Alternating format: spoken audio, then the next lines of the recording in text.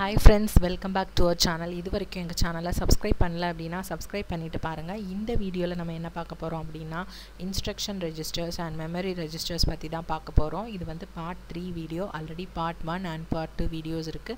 இந்த வீடியோஸ் பார்க்கறவங்க இதுக்கு முன்னாடி அந்த part 1 and part 2 வீடியோஸும் பார்த்துட்டு அப்புறமா இந்த வீடியோஸ் பாருங்க. அப்பதான் உங்களுக்கு இன்னும் நல்லா புரியும். வாங்க வீடியோக்குள்ள போலாம். Next is instruction register.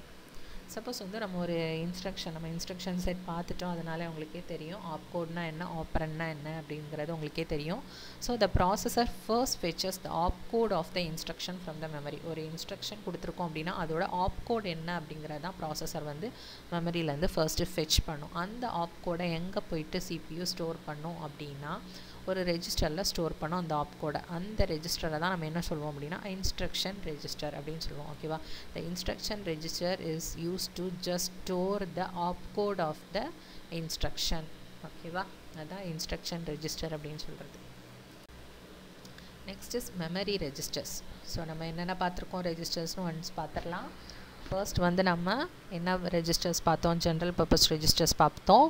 Next வந்து special purpose register பார்த்தோம். அதுக்குள்ள accumulator and flag register பார்த்தோம். Next third வந்து instruction register பார்த்திருக்கோம். Next fourth வந்து memory registers பார்த்திருக்கோம். Memory registers is also called as 16-bit registers. memoryனாலே நமக்கு ஞாபகம் வந்து வேண்டியது memory ஸ்டோர் பண்ணனும்னா 16-bit தேவை. data ஸ்டோர் பண்ணனும்னா 8-bit தேவை. ஓகேவா? ஸோ இப்போ மெமரி ரெஜிஸ்டர்ஸ் என்னென்ன அப்படின்னா there are two 16-bit registers which are used to hold memory addresses. So memory ரெஜிஸ்டர்ஸ்ங்கிற பேரில் இருந்தே நம்ம தெரிஞ்சுக்கலாம் மெமரி அட்ரஸை ஸ்டோர் பண்ணுறதுக்காக தான் இந்த ரெஜிஸ்டர்ஸ் வந்து யூஸ் பண்ணுறோம் அப்படின்னு. இந்த டூ மெமரி ரெஜிஸ்டர்ஸ் என்னென்ன அப்படின்னா ப்ரோக்ராம் கவுண்டர். ஸோ அந்த ப்ரோக்ராம் கவுண்டர் பற்றி நிறைய கொஸ்டின்ஸில் ரிப்பீட்டடாக கேட்டுட்டு இருப்பாங்க. ப்ரோக்ராம் கவுண்டர்னாலே நம்ம டக்குன்னு ஞாபகம் வச்சுக்க வேண்டியது next instruction. next instruction to be fetched. So last கேட்ட TRB Polytechnicல கூட இந்த question கேட்டிருந்தாங்க. program counter எதுக்காக யூஸ் பண்றோம் அப்படினா just to store the address of the next instruction. அதனால next instruction to be executed அந்த மாதிரி அதோட சாய்ஸ்ல இருந்தது. ஸோ இதுதான் அது வந்து ஒரு என்ன ஞாபகம் வச்சுக்கணும் அப்படின்னா next instruction program கவுண்டர்னா next instruction R pointer to the next இன்ஸ்ட்ரக்ஷனுங்கிறத நீங்கள் ஞாபகம் வச்சுருந்தா போதும். ஸோ ஒரு இன்ஸ்ட்ரக்ஷன் வந்து ரன் ஆகிட்டே இருக்குது அப்படின்னா அதோட நெக்ஸ்ட் இன்ஸ்ட்ரக்ஷனை வந்து நம்ம எப்படி ஃபெச் பண்ணுவோம் அப்படின்னா பை இன்க்ரிமெண்டிங் பை 1 bit. சப்போஸ் வந்து 1 byte இன்ஸ்ட்ரக்ஷன் அப்படின்னாலே நம்ம வந்துட்டு increment by 1. Suppose 2 byte instruction அப்படின்னா அந்த ப்ராசஸர் வந்து ப்ரோக்ராம் கவுண்டரோட வேல்யூ வந்து 2ஆக இன்க்ரிமெண்ட் பண்ணிக்கும். 3 byte இன்ஸ்ட்ரக்ஷன்ஸ் அப்படின்னா 3 times வந்து இன்க்ரிமெண்ட் பண்ணிக்கும். அப்போ தான் அதோட நெக்ஸ்ட் இன்ஸ்ட்ரக்ஷன் என்னங்கிறது கிடைக்கும். அதுதான் இதில் மெயினாக கேட்குறது. Next memory register is the stock pointer. So stock pointer அப்படிங்கிறதும் ஒரு மெமரி ரெஜிஸ்டர் தான். மெமரியை ஸ்டோர் பண்ணுறதுக்கு யூஸ் பண்ணுற ரெஜிஸ்டர்ஸ் தான் நம்ம வந்து மெமரி ரெஜிஸ்டர்னு சொல்கிறோம்.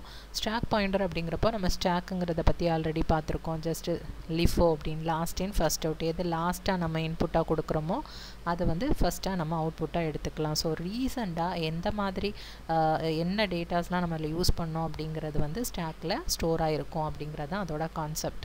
ஸோ இப்போ ஒரு ஃபங்க்ஷன் வந்து நம்ம கால் பண்ணுறோம் அப்படின்னா சப்ரூட்டீன்ஸ் போகுது, அதிலேருந்து ஒரு சப் பிரான்ச் போகுதுன்னு வச்சுக்கோங்க. உங்களுக்கு இன்னும் சிம்பிளராக புரியணும் அப்படின்னா ஒரு இதுலேருந்து சப் பிரான்ச் போகுது. நெக்ஸ்ட் வந்து அந்த ப்ரீவியஸ் ஸ்டார்டிங்க்கே அந்த பர்டிகுலர் ஃபங்க்ஷன்ஸ் முடித்ததுக்கப்புறமா ப்ரோக்ராமோட கண்டினியூட்டி அந்த ஸ்டார்டிங் பொசிஷனுக்கே தட் இஸ் ரிட்டன் அட்ரஸ்க்கே வரணும் அப்படின்னா லாஸ்ட்டாக எந்த அட்ரஸ் வந்து எக்ஸிக்யூட் ஆகிருக்கு அப்படிங்கிறத நம்ம ஸ்டாக்கில் பார்த்தா தெரிஞ்சுக்கலாம். That is last in.